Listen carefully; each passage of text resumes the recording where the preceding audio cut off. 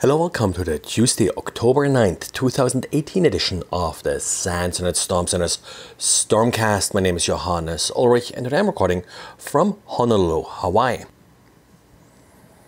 We got two updates from Apple, one for iCloud for Windows. It fixes a number of WebKit vulnerabilities, in addition a SQLite issue.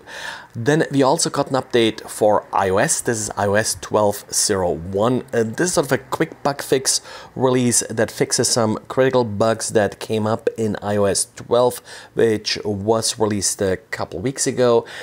Both vulnerabilities being addressed here are lock screen bypass vulnerabilities. One affected VoiceOver and would allow access to photos and contacts from a locked phone. And the second lock screen bypass was related to allowing user access to the share function on a locked device. This was fixed via updating Quick Look. And Intel announced its 9th generation CPUs, and with that, but only as a footnote on a slide, they also announced that this next generation of CPU will include mitigation against various versions of Spectre and Meltdown. This footnote lists 5 different vulnerabilities, 2 of which are mitigated in hardware. That's Meltdown version 3, the rogue data cache load, as well as the L1 terminal fault, which was one of the more recent discoveries. Other vulnerabilities are mitigated with a mix of microcode and software. This matches up with what Intel promised back in March. What we of course don't know is if some of these fixes will mitigate some of the performance issues that people have reported from prior patches. And Microsoft late last week had to withdraw its October 2018 update for Windows 10. Now, this was a functional update, not a security update, also known as version 1809.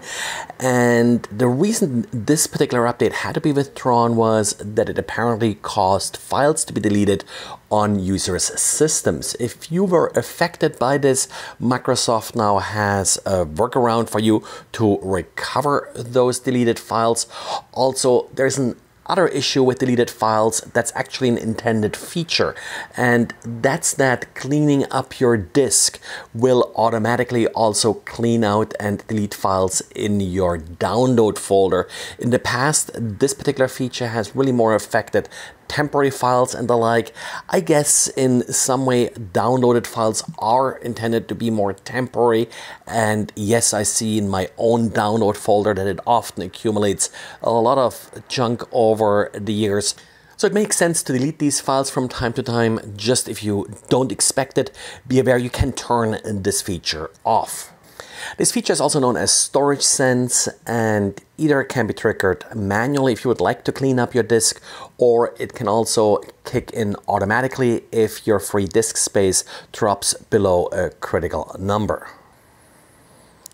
And Thomas Reed with Malwarebytes has published a pre-announcement of some work they're going to release soon that will show how macOS code signatures aren't really sufficient. The problem here apparently is that macOS doesn't really verify these code signatures very frequently, so an attacker could easily swap a good binary for a bad one without the operating system necessarily discovering this. Now, a lot of software on macOS is signed, and you can tell macOS not to allow you to install any software that's not signed, but apparently there are also some hooks that the developer can use to sort of get macOS to check these signatures more frequently. If a developer takes advantage of this, then signatures will be tested on each execution of the application, but that's not what's happening by default. Well, and that's it for today. So thanks for listening. Don't forget it's Patch Tuesday again, and talk to you again tomorrow. Bye.